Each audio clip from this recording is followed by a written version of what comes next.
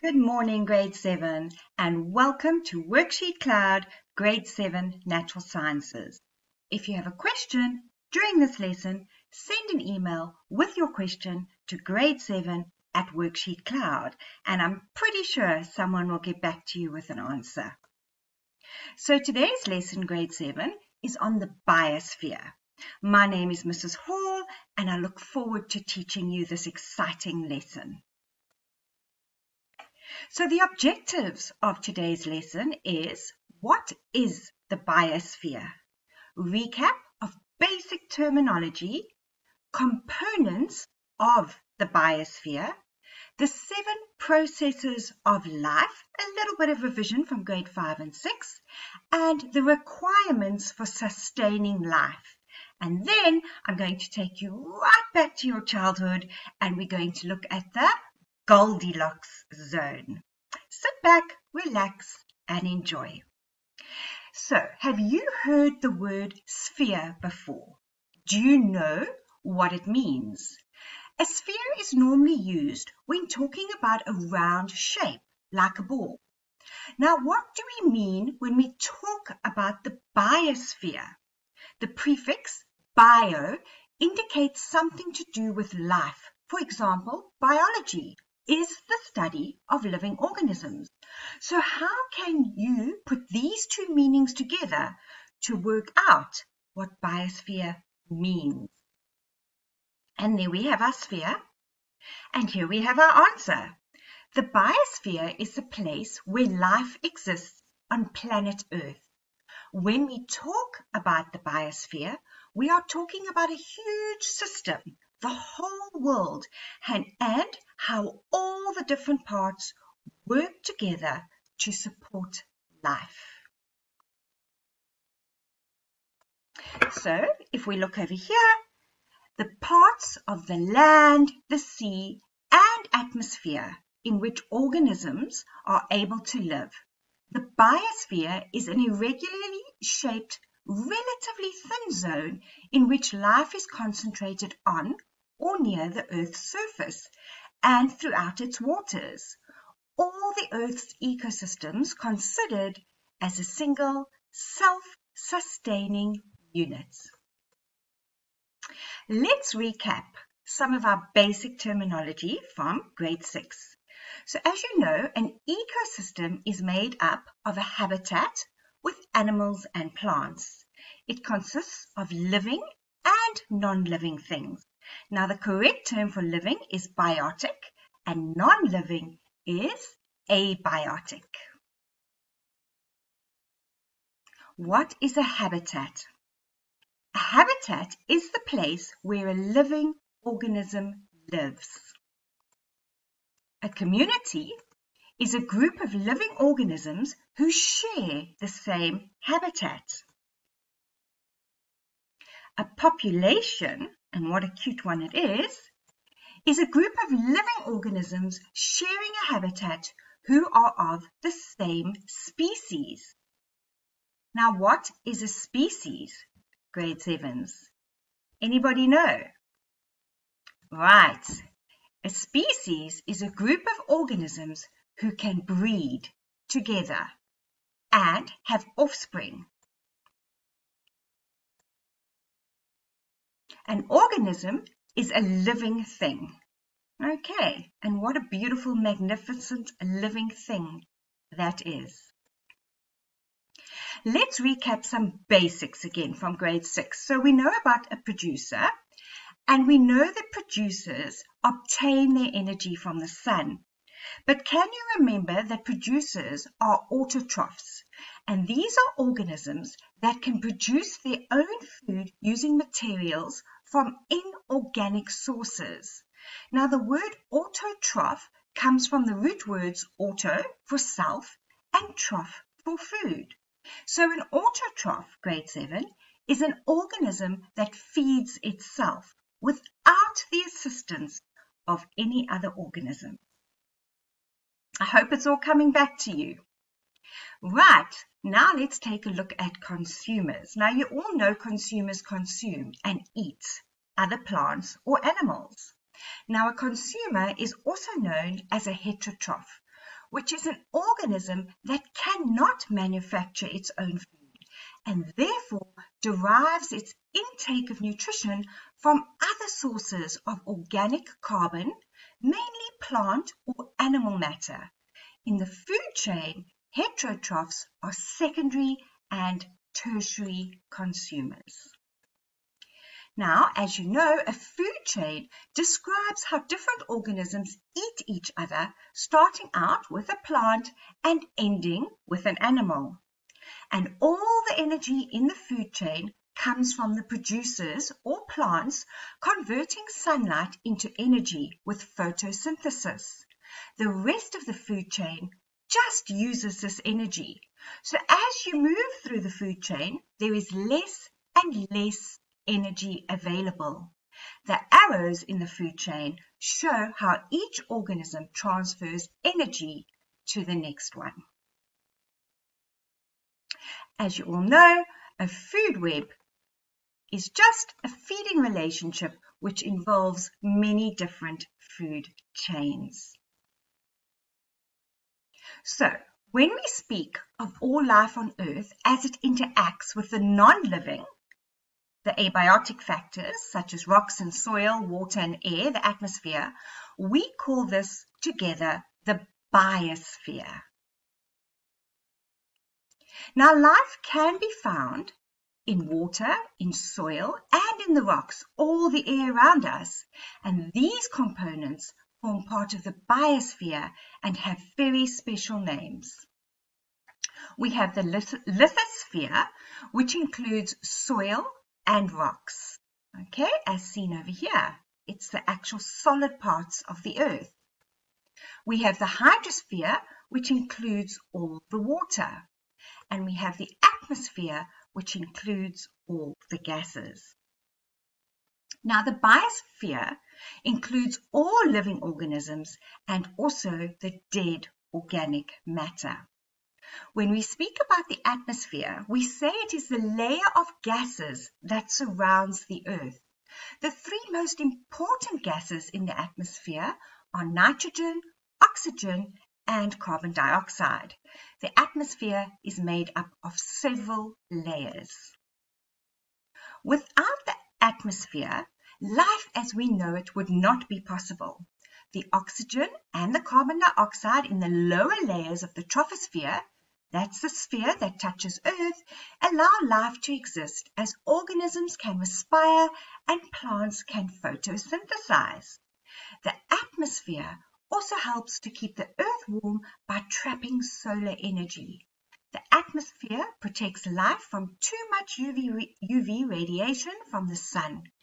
Earth is the only planet in our solar system that can support life due, in part, to our atmosphere. Now, the hydrosphere consists of all water on Earth in all its different forms. It could be liquid in the sea, dams, river, rain and dew. It could be a solid as snow on the mountains or in hail, or as a gas as water vapor in the air. Aquatic habitats, those are water habitats, include rivers, dams, lakes, ponds, marshes, estuaries, groundwater and aquifers. There are many different aquatic habitats in the sea, such as rocky shorelines and rock pools, deep water and polar ice caps. The lithosphere includes the rocks, the soil and all the sand on Earth. Organisms depend on the lithosphere in many different ways. So let's take a look at these pictures and think about how organisms are depending on the lithosphere here. Okay, those are nests. Right, how do you think which animals and organisms depend on the lithosphere to build their nests there? Here we have earthworms in the soil. And here we have a rocky pool. So, animals live in parts of the lithosphere, such as earthworms, which live in the soil, ants, which make their nests out of sand, Many microorganisms live in the soil, and some birds make their nests on rocks and also use sand to make the nests.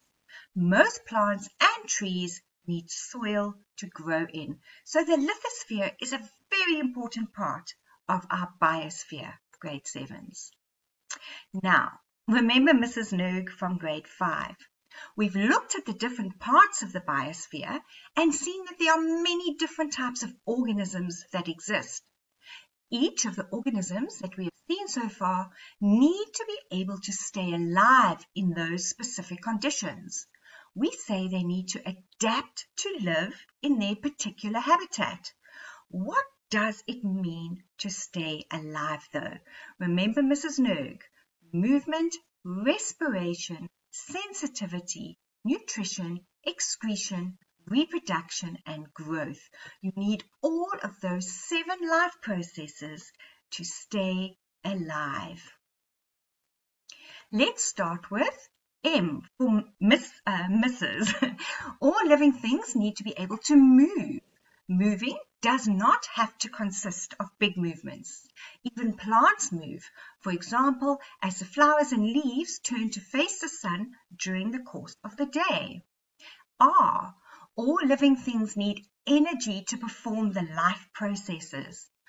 Organisms release energy from their food by a process called cellular respiration. S, all living things need to be sensitive to their environment. N, all living things need nutrition as they need to break down the nutrients during cellular respiration to release energy. E, all living things need to be able to excrete waste. R, all living things need to be able to reproduce so that they do not die out. And G, all living things need to be able to grow. Now we know that animals and plants and other living organisms need to do this in order to be classified as living. In order to stay alive, these living organisms require or need certain things or specific conditions. Let's now take a look at the requirements necessary to sustain life. Sustain means to keep things alive or in existence. We also use the word sustainable when we want to say that something can continue or be continued for a long time.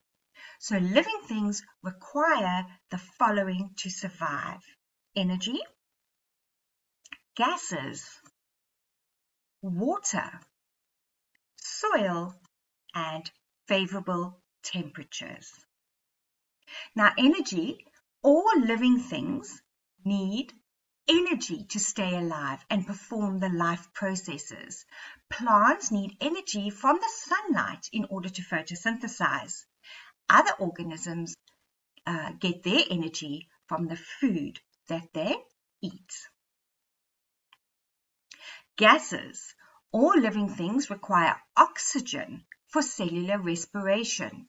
Oxygen is used to release energy from nutrients, and carbon dioxide and water is produced as a waste product of respiration. Green plants also need carbon dioxide to photosynthesize. Water is vital to life. Every organism on our planet needs water to live.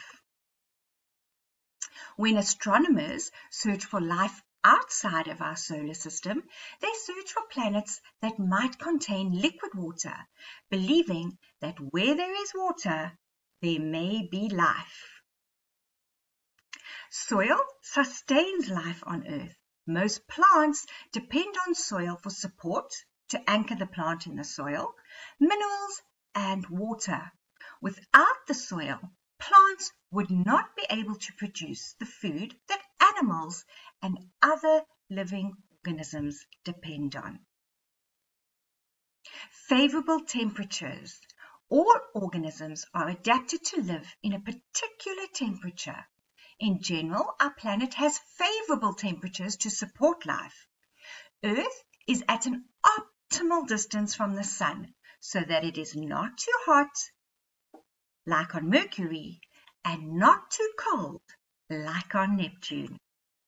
In natural sciences, when we use the word favorable, we mean something that is advantageous, helpful, or optimal.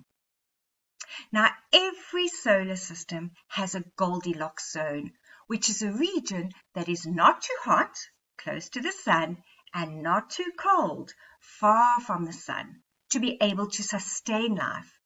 Earth is in the middle of our solar system's Goldilocks zone. And so, in the search for extraterrestrial life, scientists are searching for planets in the Goldilocks zone, around stars where the temperature is just right, not too hot and not too cold for liquid water. Remember the story of Goldilocks and the three bears? She found their habitat too hot or too hard, and then just right. Well, scientists look at outer space in the same way. Some planets are way too hot. Others are too cold. But some are just right to support life as we know it. How many inhabitable planets could really be out there? We have here about 1 million grains of rice, and we can imagine that each one of these grains of rice represents a star within the Milky Way galaxy. Of these millions of stars, 20% have planets. So here we have 200,000 grains of rice representing those stars with planets. If 10% of those stars have small rocky planets like Earth that fly within the Goldilocks zone, that leaves us with about 20,000 stars. Scientists estimate that 1% of those stars might actually have rocky planets like Earth, leaving us with 200 grains of rice. And now imagine that only 1% of them actually has life on them. That leaves us with a mere 2 grains of rice representing the planets that actually harbor life. But our Milky Way galaxy contains 100 billion stars, not the million grains of rice we started with. And scaling up tells us that our Milky Way galaxy actually contains 200,000 inhabited planets. So like Goldilocks, maybe we humans will someday find a new planet that feels just right and move right in. The universe. Now you know.